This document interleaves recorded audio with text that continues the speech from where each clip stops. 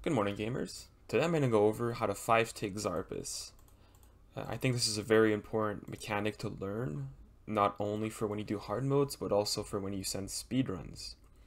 Now, the requirement to learn how to 5-tick Xarpus is obviously having a Scythe, otherwise it won't work.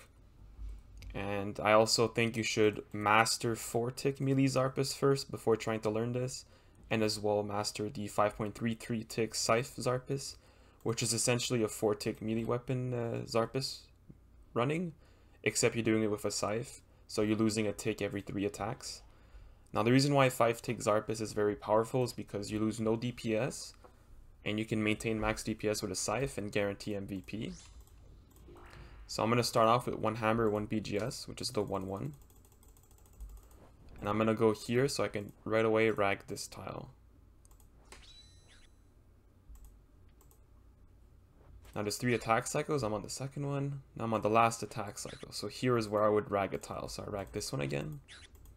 Then I walk back for 4 ticks, and I go back into cycle. 1, 2, last Scythe hit. Now I rag a tile. And I go back. 1, 2. I'd recommend counting out loud when you're learning. Eventually everything is going to click and you won't even have to count, you'll just do it naturally. And you can path around as much as you want, which is what's fun. I like to walk when I path, so it makes it more satisfying. You can also go really far away, path your way back, and make sure you walk into the ragging tile, that way you only take 1 poison splat instead of 2. A thing that I see learners make often is they run straight here, which is bad. You can also path through with the diagonal tile like this. It's a really cool way to rag a tile.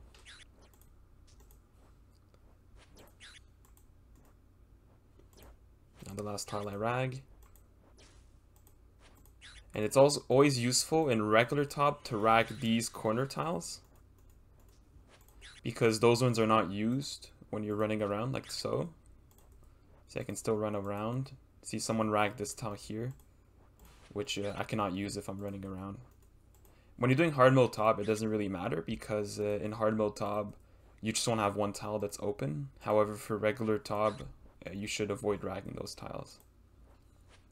Now, I mean, this is very, very simplified. I'm not going to go into much detail more than this. I'm assuming that all the basics have been mastered. If you don't know how to do 4-tick melee Xarpus with a 4-tick weapon, like a rapier or a whip, I have a video on that too. I would recommend you watch it. It'll give you the basis for how to do a 4-tick, and also how to set up the cycle, which is one of the harder parts I find. And maintaining a cycle is a lot easier. Setting it up is a little harder. It's a certain tick that you have to attack on. So I hope you find that video useful. I would recommend definitely learning 4-tick melee Xarpus before trying this. And there's also a lot of ways you can practice if you don't want to practice at Xarpus directly. I would, however, recommend you practice at Xarpus. Whoop, that was a weird click.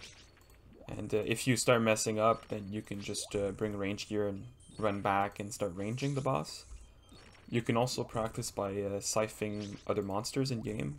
Like, for example, you can try it on worms, or drakes works as well. I remember when I was learning some advanced stuff, I would be doing it at worms. And it was fun too, because you would really master pathing as well, which is quite useful. Oh, I took damage there. So I hope you really enjoyed this video. I hope it was useful. I mean, I didn't go into too much detail. I'm trying to keep it short. And if you have any questions, feel free to comment below. I also will put in the description the 4-tick guide on how to do a 4-tick Xarpus melee walking. And if you have any other requests for certain videos, just let me know below and I'll make sure to make them. On that note, take care.